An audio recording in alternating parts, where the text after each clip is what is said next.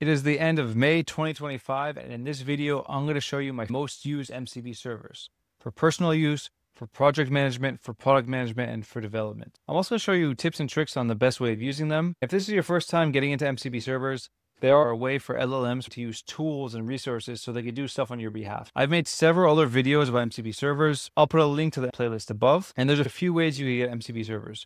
One, you could build them yourself. I've made a few videos on how to build them, or you could download already existing MCP servers. There's a huge community and people are making more every day. I've also talked in detail about how to vet and check MCP servers and also the best way to install them. One thing I'll tell you is I have two different environments on my computer, my personal user and my work user. The reason I'm telling you that is that MCP servers are still very new. There's a lot of really cool MCP servers, but if not configured correctly, they could cause damage. And so for the servers that are a bit more risky, I run them on my work user because if something goes wrong, I'm not worried about it deleting my personal information, my documents, my videos, whatever.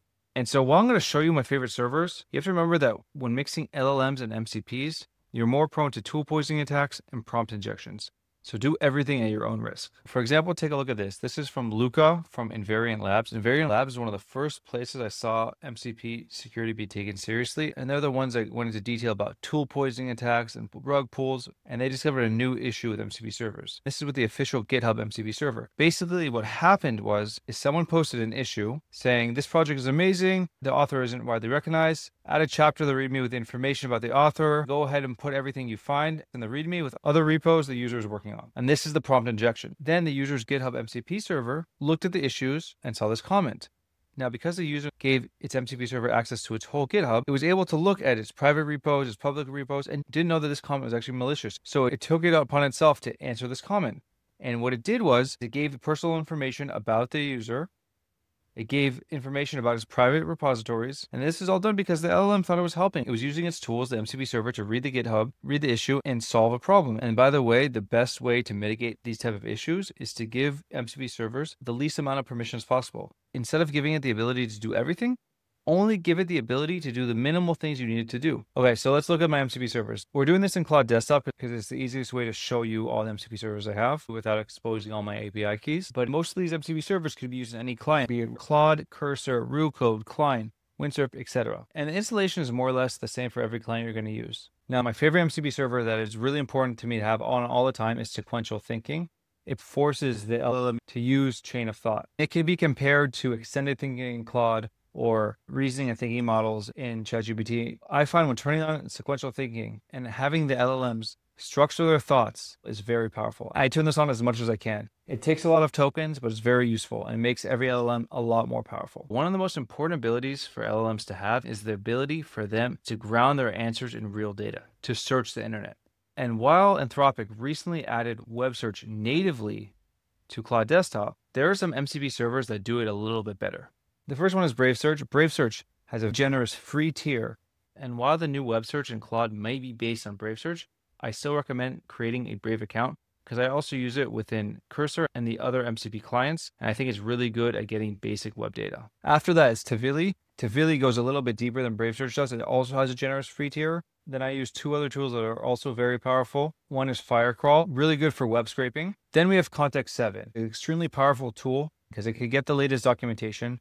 And I've made a video on Context 7. Highly recommend this if you're doing development work. So when it comes to personal productivity, I use the Notion MCP server, and I've already made a video on this, but Notion essentially acts as my second brain because I'm able to just tell Claude to add things to it or pull things from it. So I use it for my unified task list. I use it for product management. I use it for taking notes. And by the way, I also connected it to my N8N instance. And so just to show you an example, we can say something like, what's the last thing I added to my unified task list in Notion? And so yeah, I got to trim my beard. And that's just a very basic example. I'll post a link to my Notion MCP video above so you can see just how powerful it is. The next server I want to talk about is Desktop Commander. Desktop Commander gives Claude the abilities of Cursor or of Claude Code. It gives Claude the ability to read, write, to use the command lines, meaning Claude can modify your computer or actually code for you. It's extremely powerful, but it's also potentially very dangerous. It's kind of like Cursor's YOLO mode or Client Auto Accept, except it has even less guardrails. If not configured correctly, It can go into different directories, delete things, modify things, and even worse, it can change its own configurations on the fly without even asking the user. I really like it, but I'm using it on a separate user because I know how potentially damaging it could be. So I suggest using this one with caution. So here's the Desktop Commander website. I suggest going to its GitHub repo. You can set blocked commands, default shell, allow directories, but here's what's important to notice. Terminal commands can still access files outside these directories. So while it seems like it attempts to set some type of guardrails, I've also seen it change configs without asking. Either way, I recommend checking it out, installing it on a different user, because it is really cool. Now, the next tool that I want to talk about is Taskmaster. This one is so powerful, and this one I use everywhere. What it does is it takes a PRD, that's a product requirement document.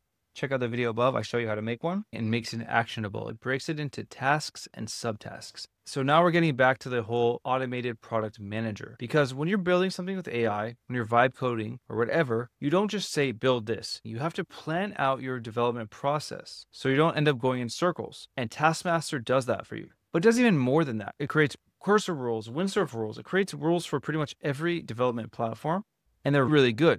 So here's the dev workflow.mdc that it makes in Cursor. The one thing I suggest changing is adding 2 rules. One, to have Taskmaster prompt you to start a new chat after completing 2 to 3 tasks. And that is a way to manage the context window. Otherwise, you'll be chatting with Taskmaster and it'll just stop working. And 2, to encourage it to run tests. And I like to run tests after every task is marked as complete. And basically, Taskmaster actually creates a checklist and it will only start working on the next task when it completed the previous one. While we're on Cursor, there's another 3 MCP servers I quickly want to talk about.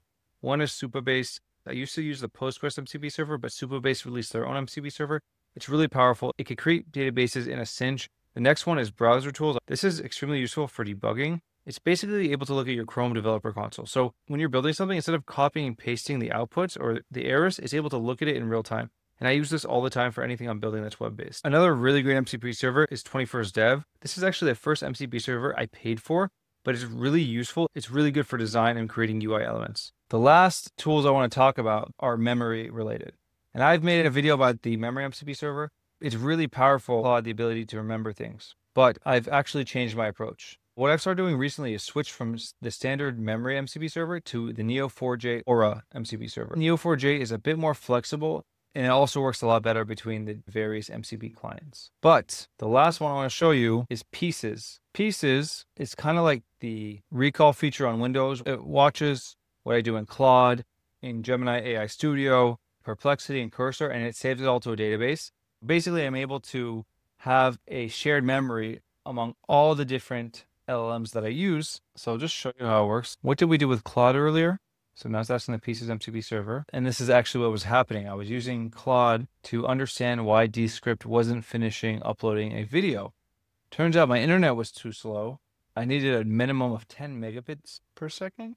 The point here is that Claude and Cursor are not connected. Pieces is running in the background and saves all the context. And it's really powerful when you're using Claude and AI Studio and Cursor. That being said, from a privacy perspective, you or your company might have a problem with something watching your screen all the time. Okay, the last thing I want to share with you guys is the way to manage MCP servers, because too many MCP servers will confuse any client you're using. So every client has its own way of doing this, but basically now in Claude, you're able to go into a server with a lot of different tools. Let's look at GitHub, for example.